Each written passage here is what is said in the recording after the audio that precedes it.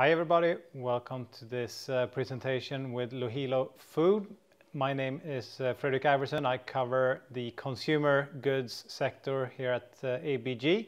And with us today we have Tyrone Andersson, who will give us a short presentation of around 20 minutes, and then we will wrap it up with a short Q&A. But again, try to wrap this up within 25 minutes or so. And with that, I will hand the word over to Tyrone. Please go ahead. Thank you very much. Welcome to Lohilo Foods and the short journey of where we are heading. Next, please. So, where are we coming from? This is Småland, for those who doesn't know that. That's the southern part of Sweden. We are from the beginning, an ice cream company that has been in the market for over 14 years. We are developing ice cream as a foundation, and we have been one of the first companies in the world to launch a sugar-free ice cream, protein ice cream, and also low lactose ice cream. In 2017, we expanded outside of Sweden into Finland. That was the first country abroad, and that is still our biggest export market. In 2019, the company decided to move into other categories. So we launched beverage and snacks during that year. In 2020, we moved into also functional products like paddle and stuff like that. And last year, we also did an IPO and went in the Nasdaq Stock Exchange market. So that's a short background of the company. So we are in the base an ice cream company that has moved into other functional areas. Next, please. So, where do we find our insights from? Yeah, it's very easy. There are megatrends around in the world. This is one report that comes every 3 years, and we read it from the first page to the last one. And from this one, we actually can spot initial trends that are coming in the future. Lohilo has an ambition to be trend setting when it comes to new functionalities. And we are launching new products into new categories from time to time. And we are also looking and traveling around the world to find new positions in the market. We translate these megatrends into food trends. And based on that, we develop products. As you can imagine, product development is a big part of our company, and we have really good people working in this department, as it seems. Next slide, please. This is the portfolio that we carry today. As you see, this is a mix of own brands that we own as a company, but also distribution agreements. We have distribution agreements in Nix, the no added sugar ice cream, in Halo Top, the low-cal ice cream from US, and also in Häagen-Dazs, one of the biggest brands in ice cream in the world, but also in Bubby's, the Hawaiian mochi ice cream. So these 4 brands are distribution agreements that we have and that we are buying products and selling on the Swedish market. Alvesta Glass, together with Järna Glass and Superfruit, are our own brands that we own and that we are trying to sell and develop into the Swedish market specifically. But the big brand is Lohilo, and this is where you see a lot of different products in different categories, and that is the brand that we are focusing on. So Lohilo is the main brand that we are developing for the future in the company. Next slide, please. So what is Lohilo? It's, as I see it, one of the most brilliant brand names that you can have. It's low, high, low. So we're talking about low calories. We think that's a mega trend that will be in the market for many years to come. We see that consumers are concerned about what they put into themselves and what they eat, and they want to lower their part of calories. So low calories is one of the pillars that we are looking into for driving product development for the future. Then we're talking about high functionality. Functionality is key for us in the future. And we think that the consumers are really looking for these kind of functions in products and are willing to pay for it. Therefore, the high functionality is of the essence for Lohilo Foods into the future. We also think that clean label products or low additives will be of concern for consumers. We have seen a development into clean products with few ingredients, without any artificial ingredients exploding in the markets. So we think that these three megatrends will stand and last throughout the coming years. And therefore, this is basically the formula where we look into it when we decide about new products or new brands that we will distribute or buy or develop on our own. So this is the formula behind Lohilo Foods, basically. Next slide, please. So what's the business idea? Simply said, we want to Lohilify the world. That means that we want to bring the brand to consumers across the globe. Lohilo is the main brand for us as a company, and that is the one that we will develop for the future. We do that by introducing and launching new and innovative products within different functional categories. We are, as I showed in the beginning, the first slide, we have been in these functional categories since 2019. And that meant that we were 4 or 5 years behind our competition. That means also that the fitness focus that everybody else is fighting within is more or less occupied. We will be there, but we will not win that. What we have identified is the beauty channel. This is a new and relatively unknown area for functional food. We are developing products with collagen, for example, with beta-carotene that are perfectly matching the beauty channel. So therefore, what we want to do is to win the beauty channel and be in the fitness channel. So this is explaining a bit about why we are launching products in that kind of channel. Next, please. The business model for Lohilo Foods is very, very simple. The distribution assignment that we have cover our cost to be able to develop and build Lohilo as a brand. And we do that through social media. So this is the very simple model that is very complex to implement in reality, but we stick to this, and this is the basic fundamental of how we run our business. Distribution assignments will always be a part of our journey for the next coming years, but we also see that we want to grow and expand Lohilo as the main brand, as I explained before. Next, please. So what are we talking about when it comes to marketing? Lohilo is the main brand. We have a target group of females between 16 and 29. As most of you know, they are basically living with a phone attached to their hand. That means that all investments that we are doing to build a brand, to reach out to our consumers, goes through digital media. So social media and digital advertising is key for us to develop the brand for the future. We are also working with an ambassador model where we are driving awareness and reach throughout the digital network.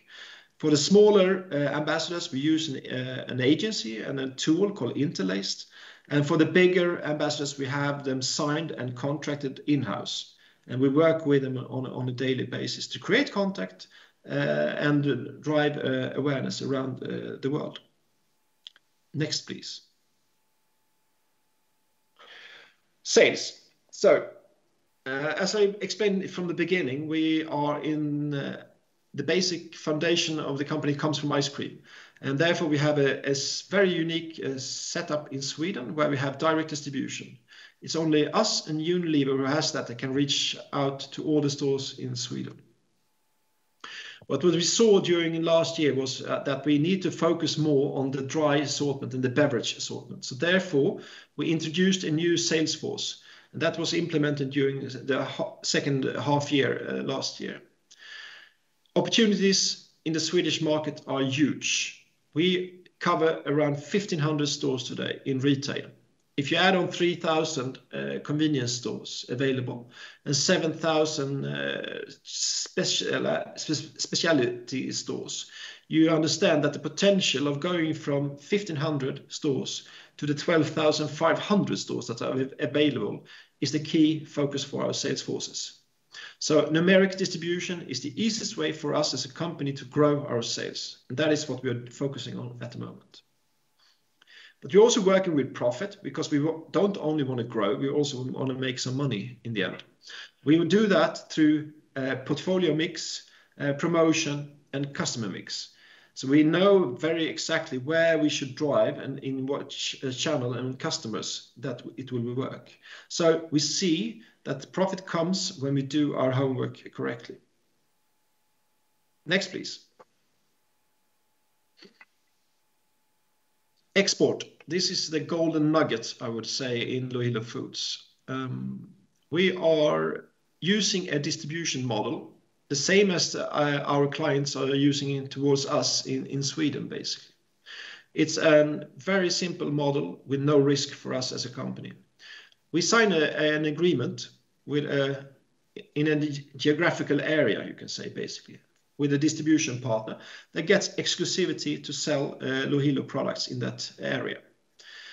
What they do then is to order products from us, they pay up front, and they pick up the products in Växjö. That's where our central warehouse is. So we have an X-Works Växjö set up with prepayment as a payment method, and then the distribution partner picks up the goods and sell it in the local market. We are currently managing around 30 different countries, out of which 5 are identified as A countries. These are the ones that we are putting more resources behind and try to develop and grow into becoming one of the big export markets for us. We have an ambition to set a new A country every 6 months. So basically 2 new export markets every year. That is what we can manage, and that is also the way to work that we have seen work in the past. We don't want to add on too many countries at the same time because we want to work closely with our distribution partners. We are also set up key accounts behind all countries that are working together with them to create business plan, promotion plans, and also review the performance quarterly. We are today present in more than 15 countries around the globe, but there are still many countries to explore and also continents to explore, and that will come closely in the future. Asia is specifically interesting for us as a company. Our product communication fits very well into the Asian culture. Also tastes, flavors work perfectly fine. We just launched in China in February this year, and the response has been very, very positive. So what we are doing now is basically to build the Lohilo brand in China and in Asia. And what we are doing and seeing now is that also when the volumes are going up, we need to look into finding production facilities over there. And that is what we are working on at the moment as well. Next slide, please. Online or e-com. We have an omni-channel strategy. And we want our consumers to find our products in store, but also online. The good thing with online is that you can have a much broader assortment, and that is something that we are utilizing.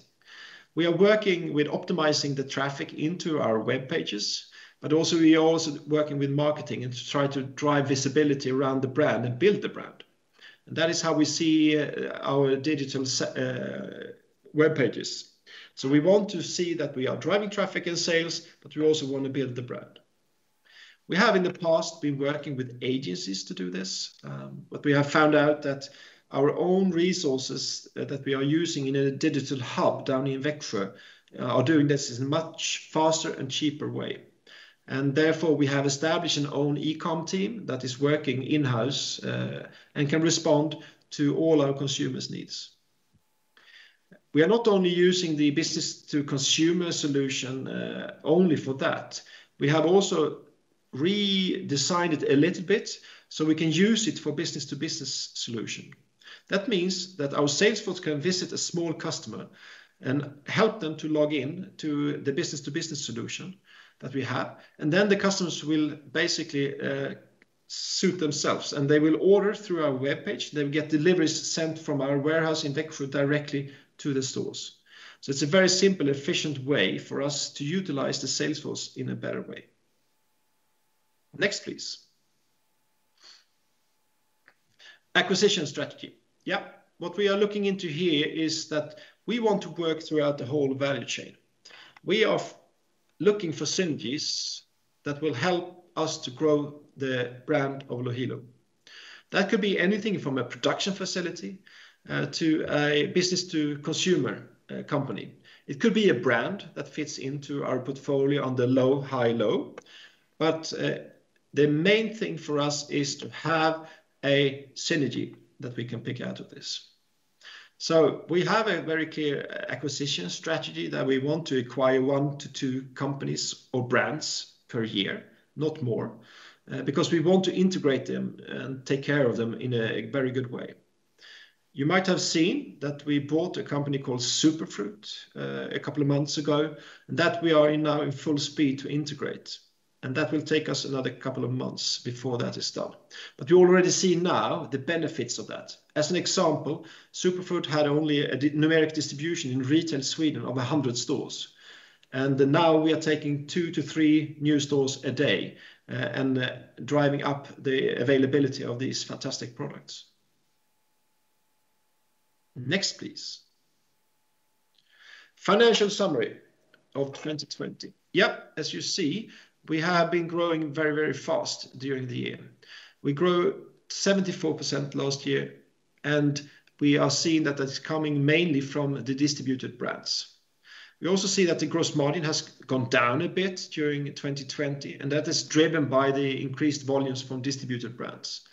There we act more like a wholesaler, and as most of you know, the wholesaler distribution margins are lower compared to our own brands. Therefore, we have a strategy to drive our own brands and make them grow faster throughout the coming years. And after the Q1 result, as you see here, our own brands are actually growing faster than the distributed brands, and we also see that the gross margin are following that. The overall strategy for the company is to grow profitably, but growth is a key essence here. Therefore, we see that we are losing a bit of money during last year, and that is coming from that we cleaned out a big part of our portfolio. Basically 1/3 was cancelled due to low rotation or low profitability. So we see that the cleaning that we have done will pay off now into the future. We also see that Q1 this year started off with a 12.5% growth. It might not seem too much. 6.2% comes from our organic growth here in Sweden. And also Superfruit are kicking in with another 6%. The positive thing is that Sweden is growing 20%. And that is for me an amazing result in the pandemic world that we are living at the moment. Our export business lost 22%, and that comes very straightforward out of that restrictions kicked in March last year. And we have had restrictions in our export markets throughout the whole Q1 this year. So that explains that number, basically. Next, please. That was it from Lohilo Foods. This, what you see in front of you, is the new vision that we are launching. To become and stay the ultimate version of you is what we are aiming to give to all of our consumers and friends around the globe.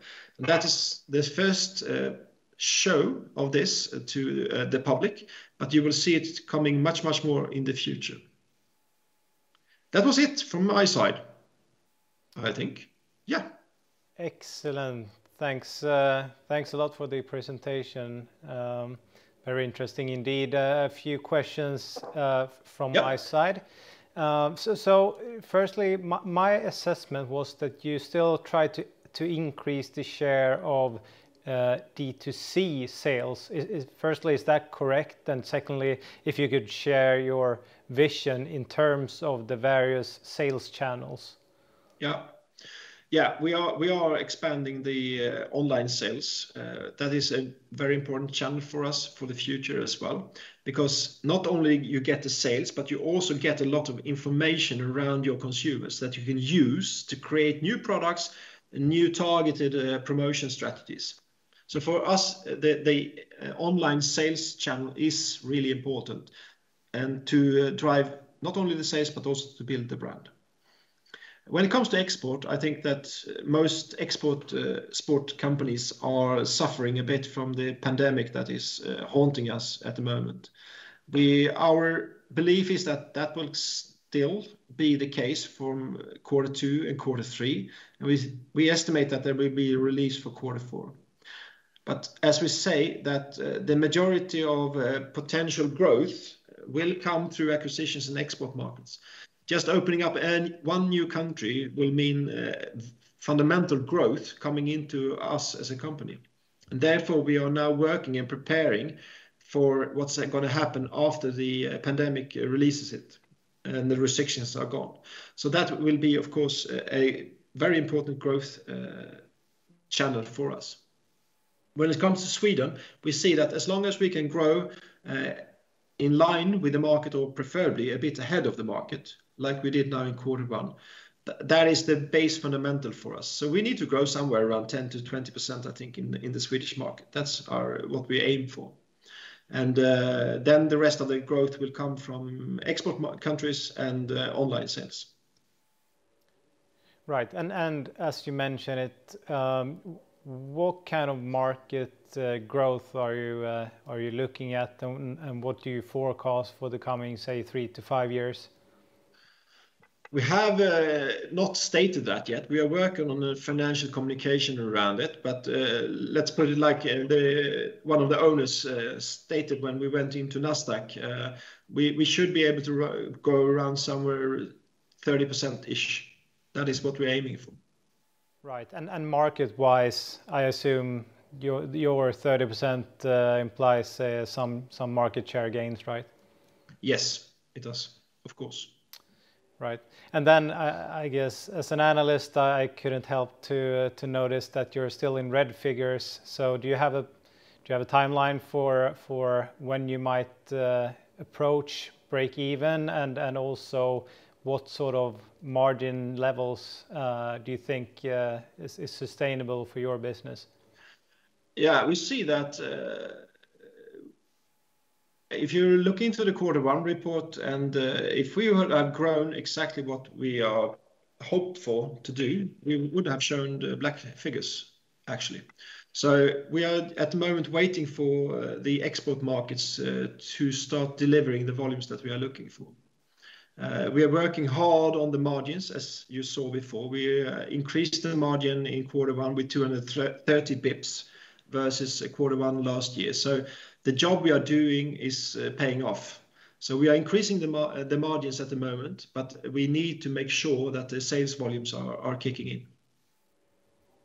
That sounds reassuring.